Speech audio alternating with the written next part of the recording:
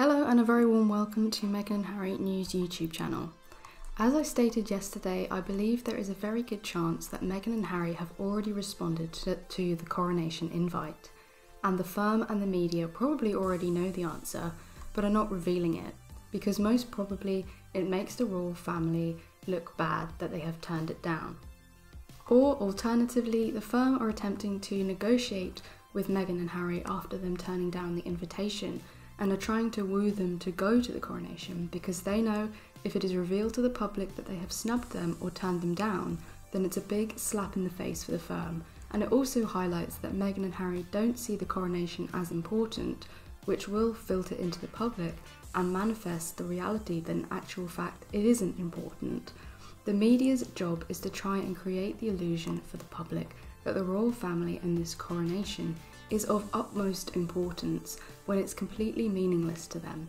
In fact, it's actually the UK public over £1 billion, over £100,000 in costs, but over £2 billion in lost earnings, and they claim that they will bring an estimated £1 billion in revenue.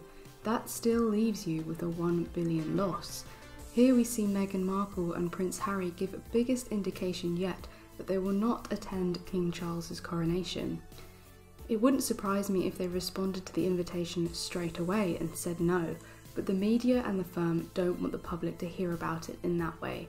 They want to create some convoluted story. It continues, Meghan Markle and Prince Harry have given the biggest indication yet that they will not attend King Charles's coronation.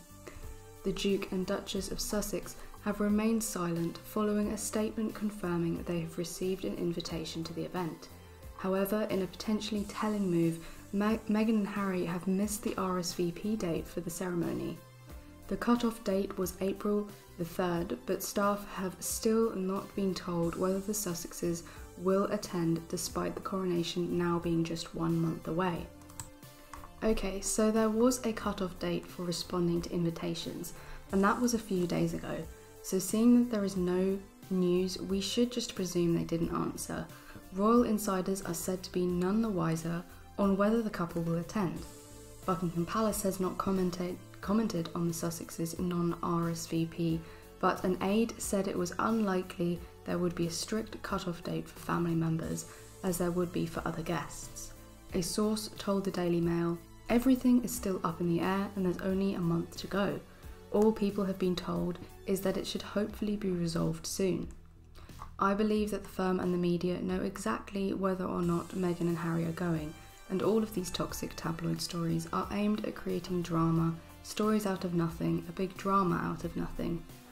It continues on, but in the meantime, the teams are trying to finalise plans for 2,000 guests, many of whom are international heads of state and VIPs. It's a headache. Meghan Markle and Prince Harry's refusal to announce whether they are attending the coronation has put King Charles in a heartbreaking limbo when it comes to Prince Archie and Princess Lilibet, according to a royal author. Prince Archie and Princess Lilibet will not have a role at the coronation due to the children being very young. See how the story is then attempting to paint Charles in a positive light by using their children, stating that Meghan and Harry's refusal to announce has created a heartbreaking limbo for Charles and Meghan and Harry's children. These toxic tabloids are disgusting. The reason that Meghan and Harry are thousands of miles away in a different country is because they were hounded out of the UK because of the media attack dogs and their accomplices, which include the firm. If they are in any kind of limbo, which they aren't, but if they were, it would be down to the firm and the media. The amount of pointless speculation from the media and the lack of any announcement about Meghan and Harry going to the coronation does seem like a big drama being created for stories, and also for promotion for the coronation. At the moment, looking at these stories are coming out, it looks like Meghan and Harry have turned them down, and they are making out that they haven't received a response in order to pretend that the firm have not been rejected.